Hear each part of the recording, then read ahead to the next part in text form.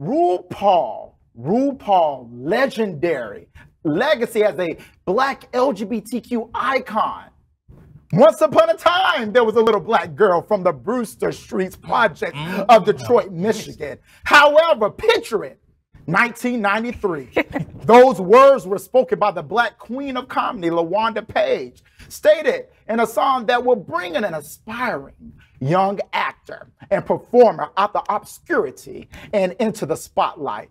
Y'all know who I'm talking about? I'm talking about none other than RuPaul Charles. We'll going from gender-bending frontman of a rock group called Wee Pole to a drag superstar seemingly overnight. RuPaul has gone from middle-class club performer to one of the most prominent Black entertainers in America and has brought LGBTQIA issues and drag into pop culture. Which she did. Yeah, she's problematic, but she did do that. Oh, sis problematic all the way, but she's unapologetic about it. Problematic. She's unapologetic. And she brought especially trans women of color, into pop culture. I remember watching Sister Sister and the episode that she was on. That was a show about a Black family that was specifically targeting Black audiences, Black young girls. And there's RuPaul, if I'm not mistaken, as either shop owner or shop assistant. Yeah. Sassy as heck, going up against the mother, and you live for it. Like literally one of the original club kids.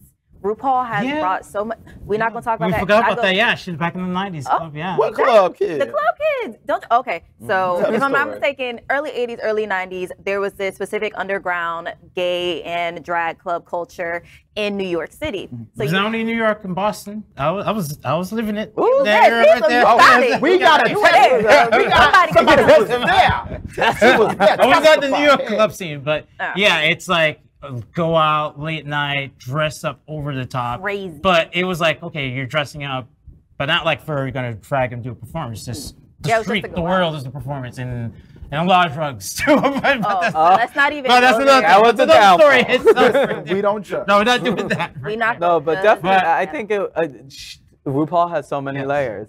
And some of them are not the best, but there's a lot of them that are pretty good layers that she has opened doors for so many people. And I think Saborni touched on it with Carvel's experience. It's just amazing how many different decades of life you can see RuPaul in. You know, like you talked about the Club Kid era where, again, Carvel was in, and then the time when she was on Sister Sister. I remember when she had her own late night talk show on VH1. She did? You know? Yeah, she had her own, when drag wasn't even talked about. She had this on VH1, you know, so there's just so many layers of her, and as much as a problem this cisgender queen could be, is as good as a person she has been to our community. So sometimes it's those problematic people that we have to take them with large grains of salt. I mean, like Ellen, she be problematic, but look what she did for lesbian culture. Yeah, so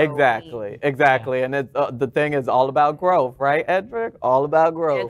Some things ain't forgivable. I'm sorry. You got that right. I'm a Christian. You got that right. I believe in Jesus, but I'm more related to Paul and Peter than anything. LGBTQ plus news is vital for our community and for the broader world as a whole.